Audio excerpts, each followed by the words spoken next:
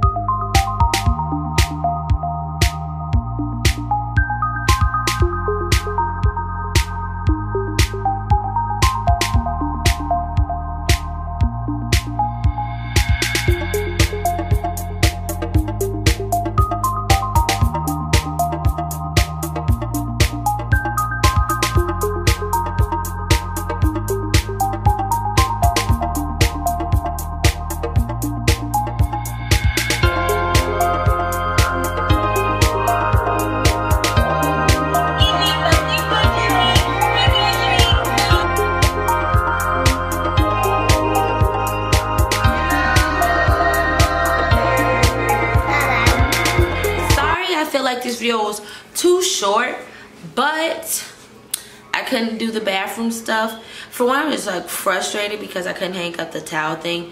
That was like the biggest thing that I was most excited for in Olaf as well, because we got rid of the other one because it's too small and congested, and that one was big and spacious and really nice looking. So I gotta figure out how to get it to hang up, but when I get it, I'll just show you guys like on a vlog or whatever. But other than that, I just want to say thank you guys so much for watching. I'll see you guys in the next video. Bye, fam.